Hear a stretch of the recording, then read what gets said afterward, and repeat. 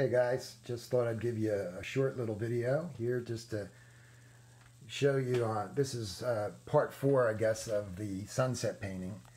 I purchased this print today at Staples.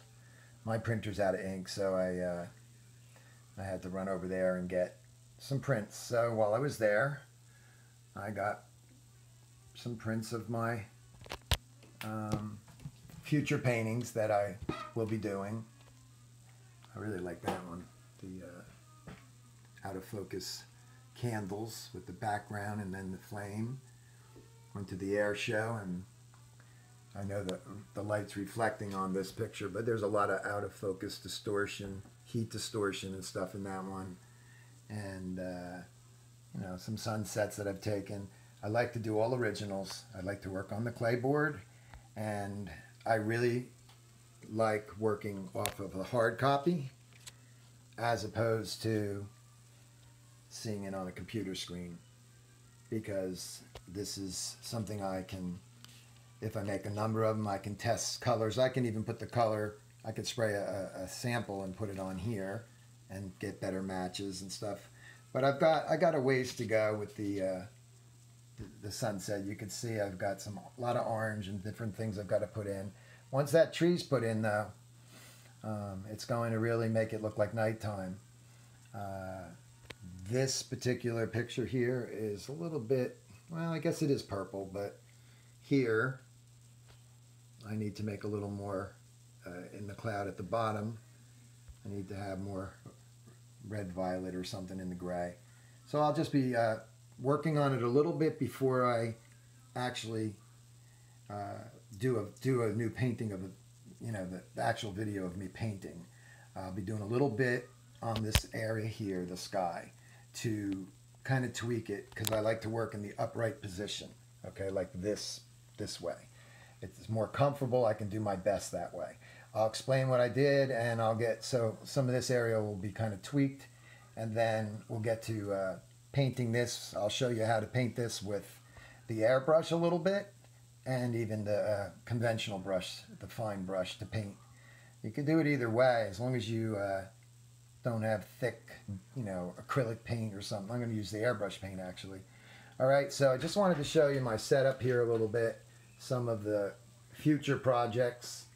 My desk, like I said, I have the holder here. This is what I use to film. I put the cell phone in there, and I collapse this desk here, which is the wooden one. This one just folds. This is a glass top desk, and then from there I take the camera and I go down, aim down, so that you guys can see much better, straight on view.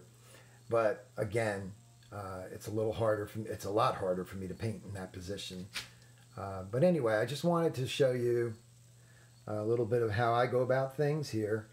Obviously, we have the Micron SB, and we've got the HP Plus, both great airbrushes. We've got a lot of other type of airbrushes. We've got the Eclipse and the the gravity feeds and different ones that have the bowls on top, all for the school, so that the students can do different types of things. Again, we have the projects like the t-shirts, Betty Davis and the Grinch there. It's on a t-shirt.